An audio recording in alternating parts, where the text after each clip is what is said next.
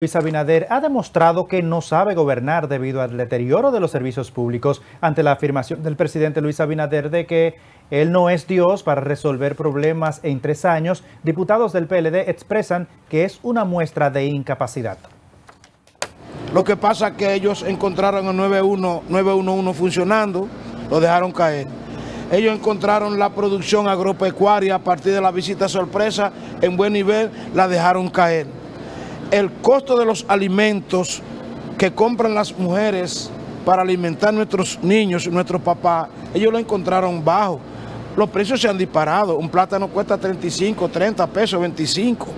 Es que los huevos están más caros, es que la leche está más cara. Todo el mundo se ha dado cuenta con las ejecutorias erráticas que han llevado al traste con una degradación de los servicios públicos, que este gobierno llegó sin un plan, que este gobierno no tiene gerencia, que este gobierno no ha dado el pie con un solo de los problemas básicos de la República Dominicana. Por el contrario, lo que han aumentado es los precios de los combustibles, la tarifa eléctrica, los apagones volvieron, la canasta básica cada día está más cara y esto no lo aguanta nadie. Los diputados opositores expresan que el mandatario ofreció solucionar los problemas del país y que por el contrario lo que ha hecho es empeorarlos.